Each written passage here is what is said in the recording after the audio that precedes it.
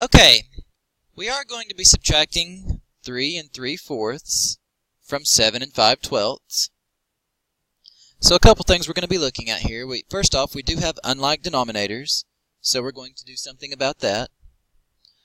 I'm going to start by rewriting it, 7 5/12, and I'm subtracting 3 3/4.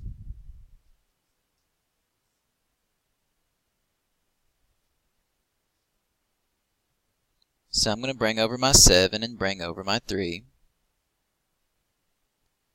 Now my common denominator with 12 and 4, if I were to start listing my multiples of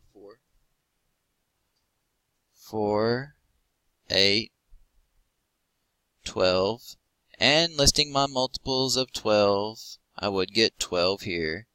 We do have a common multiple of 12 that comes up pretty quickly.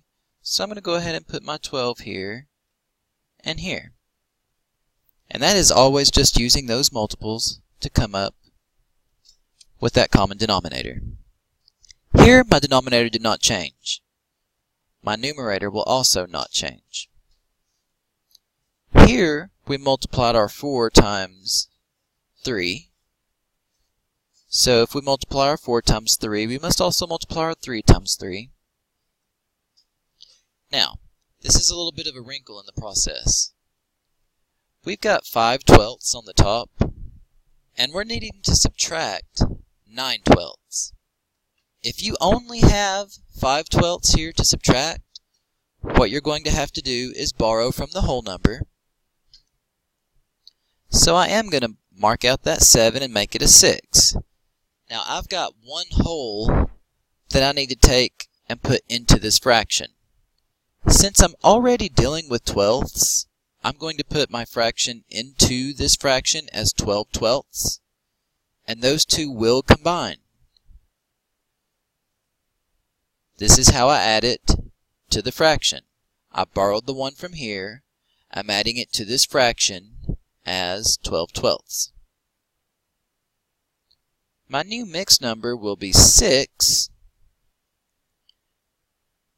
My denominators are the same, so it stays the same. And 5 plus 12 is 17. Now with 6 and 17/12, I can subtract 3 and 9/12. 17 minus 9, so from 9 I can just count up 9, 10, 11, 12, 13, 14, 15, 16, 17. It is 8.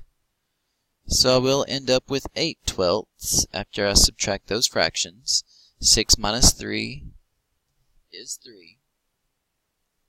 And my last step will be to simplify. Both of these numbers are divisible by 4. 4 going to 8 twice and 12 3 times. So this will simplify to 2/3.